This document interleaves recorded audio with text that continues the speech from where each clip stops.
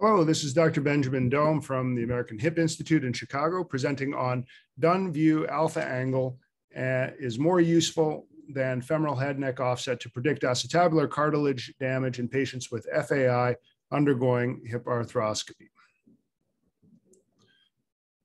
My disclosures are listed with the American Academy of Orthopedic Surgeons. By way of background, previous studies have demonstrated a direct correlation between severity of cam deformity and intra-articular damage. Identification of the magnitude and location of the cam deformity is essential for preoperative planning of the femoroplasty. Considering the alpha angle and femoral head neck offset represent different geometrical aspects of the cam deformity, it is important to clarify which correlates better with intra-articular damage. The alpha angle versus offset measurements are shown here. This is the alpha angle measurement, and the offset is measured here.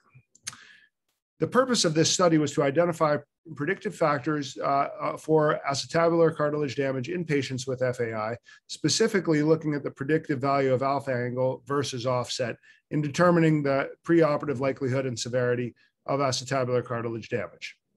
We looked at patients who had surgery between 2008 and 2020, including primary hip arthroscopies for symptomatic labral tears due to FAI. 14 variables were assessed in bivariate comparison and analyzed in a multivariate logistic regression model. The acetabular labrum articular disruption, or ALAD, as well as the outer bridge classifications were used to define acetabular cartilage defects.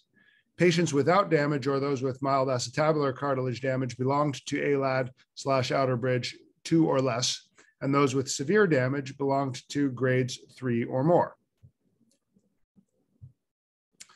Femoroplasty was performed with a combination of arthroscopic and fluoroscopic guidance. This was typically done through a longitudinal interportal capsulotomy, typically not done with a T capsulotomy, and often using retraction stitches in the capsule such that the capsule could be preserved throughout the course of the femoroplasty. And the aim of femoroplasties was to perform a perfectly spherical femoroplasty. A total of 1,485 patients were analyzed, including 1,038 patients with ALAD or outer bridge 2 or less, and 447 patients with higher grade ALAD or outer bridge. There was a greater proportion of males in the higher grades of cartilage damage than in the lower grades. The multivariate logistic regression selected age, sex, anterior center edge angle, and alpha angle. The results are shown here. And what we found was that there was a significance for ischial spine sign, crossover sign, alpha angle, and femoral head neck offset, as well as acetabular inclination in determining or predicting the cartilage defects. Every additional degree of alpha angle was associated with a 6% increase in the odds of severe acetabular cartilage damage. The multivariate regression analysis did not identify femoral head neck offset as a predictor. The odds of severe acetabular cartilage damage were 3.73 times higher in males than females. Higher age was also found to increase the likelihood of higher grades of cartilage damage. Here we see the predictors and odds ratios. The age per log 10 unit, the sex, and the alpha angle per degree all produced significant predictive p-values.